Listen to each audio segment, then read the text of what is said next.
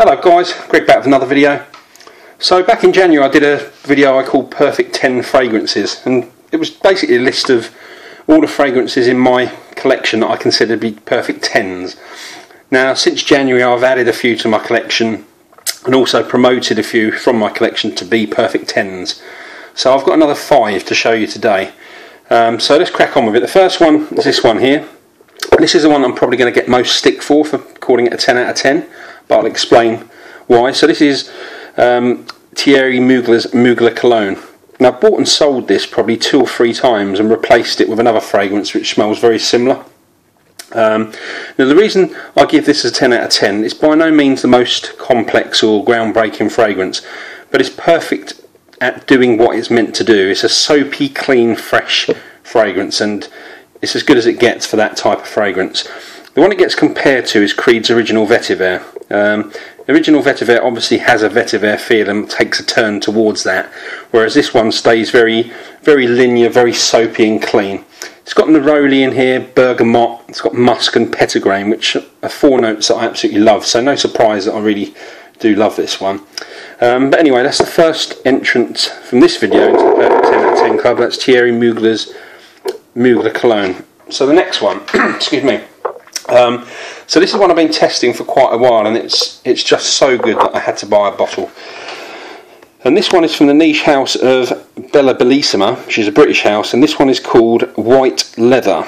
It says Essence of Oud on there. This is the name of the fragrance, White Leather. Now this one is absolutely fantastic. I'm going to do a full review on this, but to give you a brief description of it, it's vanilla, musk, leather and oud. What I get from this, very oriental, and it reminds me a lot of Tom Ford's Oud Wood. Now I think you can only get this from Selfridges and Fortnum and Mason in the UK, so you're probably going to struggle to find it if you're outside of the UK, but if you do get a chance to get your nose on it, do, because I promise you it is an amazing fragrance and an absolute beast mode performance on it as well. So that is White Leather from Bella Bellissima.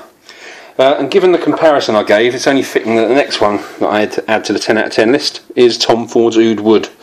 So to my nose, this one's vanilla, oud, woods, sandalwood. I get amber, get some tonka and some nice spices in there. And I think I've tried nearly all the private blends, not all of them, but this one along with Tuscan Leather is the best that I've come across so far, and definitely a 10 out of 10 for me. So that is Tom Ford's Oud Wood. The fourth one, if you've followed my channel, you know I've been championing this fragrance for several months now. There's lots of fragrances out there now that smell very similar to Tom Ford's Tuscan Leather, but this one is the closest in my opinion, and in fact I actually think it's better. And this one is from the house of Rassasi, and it's called La Ukawarm. So like Tuscan Leather, it's predominantly, unsurprisingly, leather and also raspberry and suede and saffron. Now this smell seems to be a really popular formula. There's tons of fragrances, probably 6 or 7, that are very, very similar, but this one is the best I've come across. If you want a full breakdown of this, I did do a full review, so I'll leave a link in the description below so that you can see that. So that is La Ukawarm from Rassasi. And the final one, saving the best for last here, I'm not really confident in describing this one because it's it really is such a good quality fragrance. Now I'm not one to jump on hype trains, but credit where credit is due, this fragrance is honestly absolutely phenomenal. And this is from Roja Parfums, Roger Dove, and this is Amber Oud.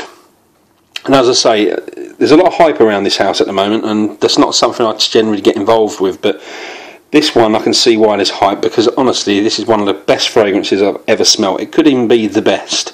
I will have the balls at some point hopefully to review this, but at the moment I'll just say that for me I get a very wearable oud from this. It's got a rose in here that's kind of almost like a jammy type of rose. It's got some citrus, it's got ylang ylang, and it's got orris in there, which is pretty much what in all Roger Dove's fragrances. Just let you have a little look at the bottle.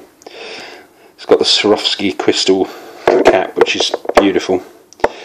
But yeah, as I said, I don't want to jump on any bandwagons, but this really is awesome, so I can't say any different. So anyway, there you go guys, that is 5 more entrants to my Perfect 10 Club. Add that to the 6 from the original video, so there's 11 now. Excuse me, there'll be more added as I go along, but that's what I've got for now. So thanks for watching, guys. Thanks as always. Please do rate, comment and subscribe, and I'll see you all very soon. Cheers.